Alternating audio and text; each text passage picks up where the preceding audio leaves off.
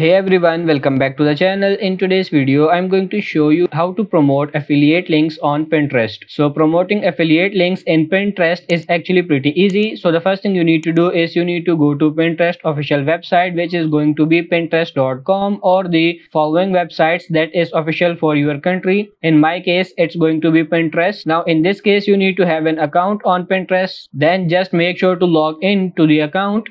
Now on the top left of your screen, go and click on create button here. From here, you just need to upload some of the content that you want to use. So for example, I want to use this image I have right now. So in this case, you just basically start adding your titles.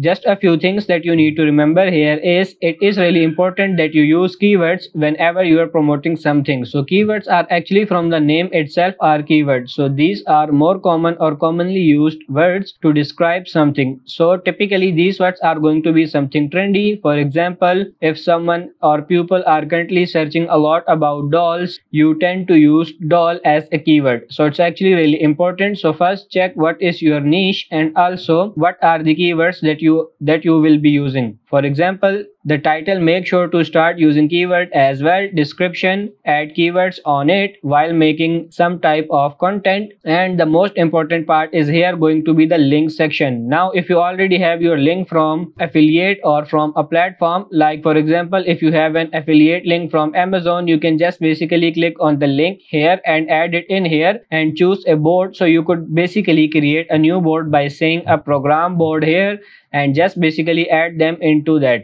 Also, you need to tag some topics in here. Make sure that you tag the niche that you are in. So if you want to view all the more options here, if you want to allow people comment or show similar products, you can go ahead and do that as well. So that's pretty much it for this video. I hope this video was helpful. If it is, like it and subscribe to the channel. Thank you.